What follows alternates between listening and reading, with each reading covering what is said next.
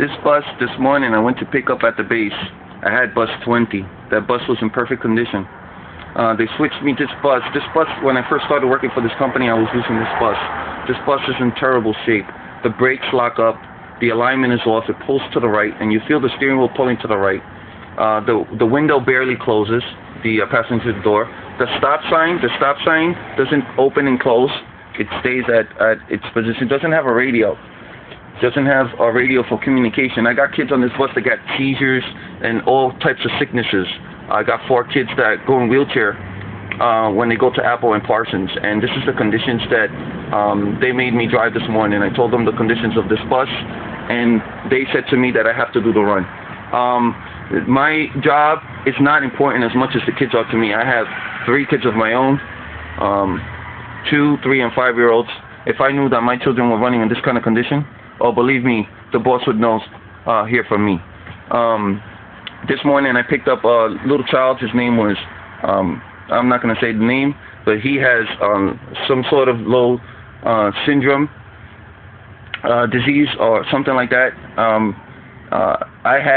I could not bear to the fact that he was going to ride on this bus, and I returned him back to the parent. The parent took him out of the bus. The process, I'm in the Board of Education trying to see if I could get someone to inspect this bus. These conditions are bad. I told person in the morning who runs the bus, who sends the drivers out in the buses, she told me to take the bus out. Then I went to a manager, which is also the union representative. He told me that I must drive the bus. They've been, as I was riding the bus with no radio, they've been contacting me on the road, telling me that what time I'm going to be reaching places and that I should pick up certain kids. I told them I didn't want to pick up the kids in this situation that this bus is in. They continued to push me. Once I told them that I was no longer going to do the run, they told me to take the bus back.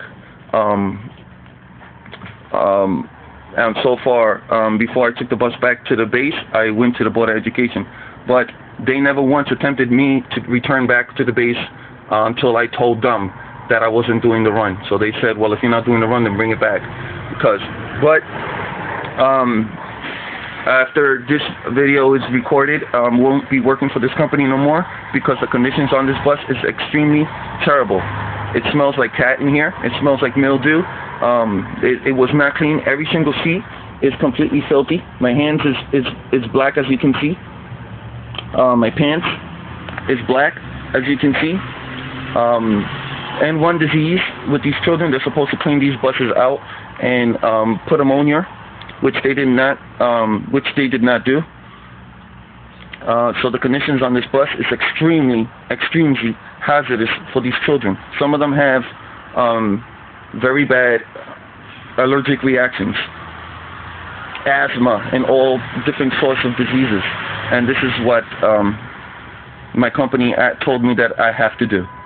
Well, I don't have to do it, and I choose not to. And right now I'm at the Board of Ed looking for somebody to inspect this bus. This bus number is bus 66. I'm going to go outside.